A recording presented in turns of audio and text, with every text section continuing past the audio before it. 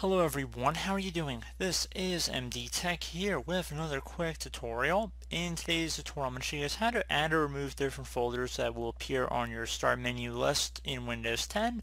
So this should hopefully be a pretty straightforward tutorial, and without further ado, let's go ahead and jump right into it. So the folders that I am discussing for this tutorial will apply for folders such as the documents, downloads, music, network, video folder, and whatnot. So the common Windows folders on your computer. So we're going to go ahead and jump right into it and start by opening up the start button. Just left click on the start button one time.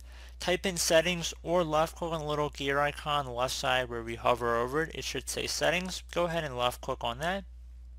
Or like I said, alternatively you can just search for it. And now you want to select the personalization tile. Select the start option on the left side, and then you want to go down to where it says choose which folders appear on start. Go ahead and left click on that, and now at this point you'll have a list of all the different folders you want to appear on the start menu search here. So if you want to enable File Explorer to appear on the left side, you would just go ahead and just toggle this to the on position. And if you open up the start menu now you can see we have a File Explorer icon.